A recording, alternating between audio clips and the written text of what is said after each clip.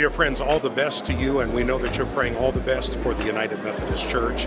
Standing here now adjacent to a throng of Episcopal colleagues, all of whom are robed and vested as we prepare to go in for the opening service.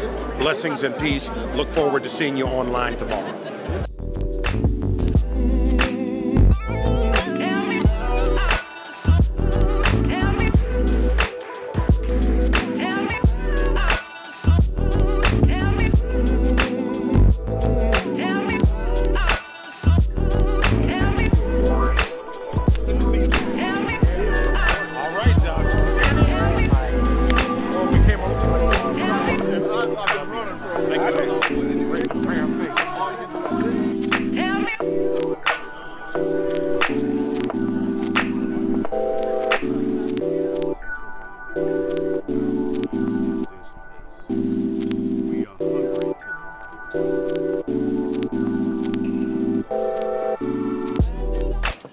On behalf of all of your bishops, active and retired, I greet you in the strong name of the living God, who has been disclosed in the life and pilgrimage of Israel and in the life, death, and resurrection of Jesus Christ, our Lord.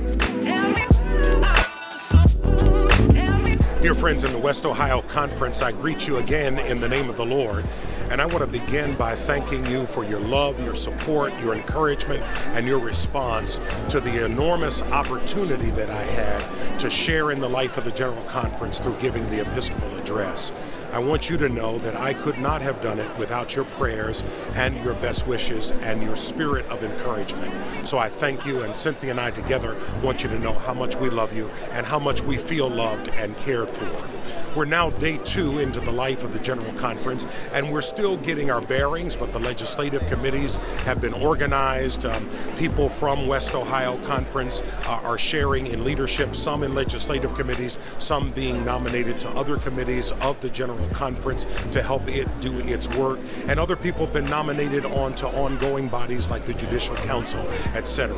And you can read about all of that in the online versions of the Daily Christian Advocate. But most of all, I feel the Spirit of the Lord in the midst of the General Conference, in spite of the slow going early on, because everyone is trying, particularly through the worship and the preaching, to point toward the primary mission of making disciples of Jesus Christ for the transformation of the world, and saying, therefore go.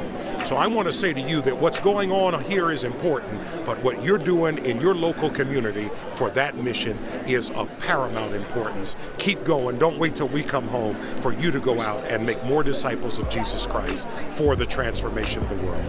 I look forward to the next opportunity to visit with you through this medium. God bless you.